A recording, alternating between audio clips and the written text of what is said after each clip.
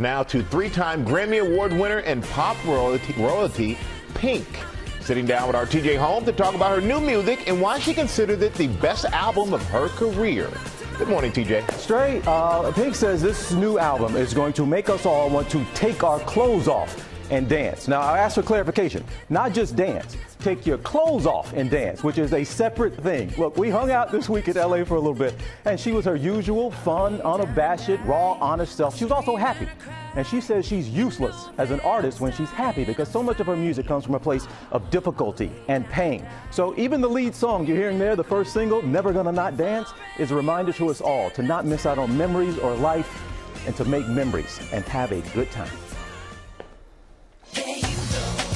Your 20-year-old self that put out that first album, here you are now with a ninth album coming.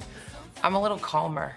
I used to think that you have to scream to be heard, and in some ways in my life that was true, but I've always been interested in what quiet power looks like, and when you have self-respect and you figure out how to love yourself and why you should love yourself, you don't always have to scream. What was going on for you to be able to put this upcoming album together?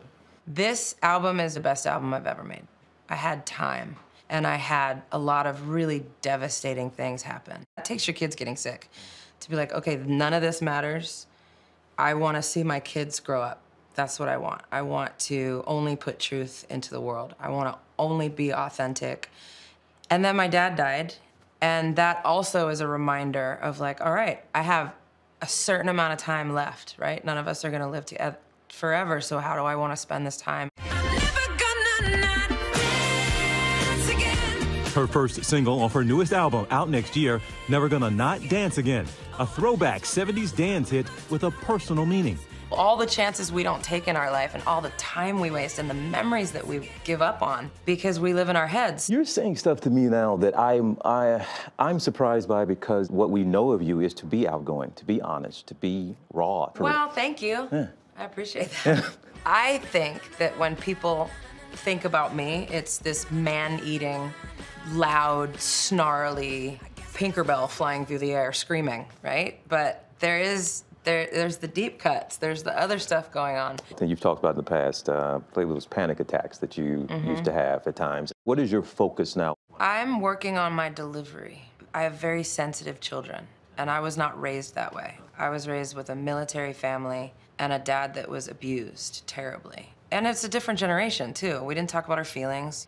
My kids don't need that. I'm the tough parent for sure. I need to be softer.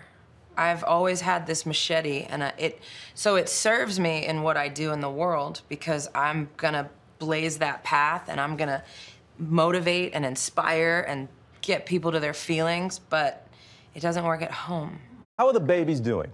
They're amazing. They're the loves of my life. We're super codependent. I love being a mama. Do you mean that? Some people say it jokingly sometimes, codependent, but you sound serious. If you look up codependent in the dictionary, it's me and my kids cheek to cheek.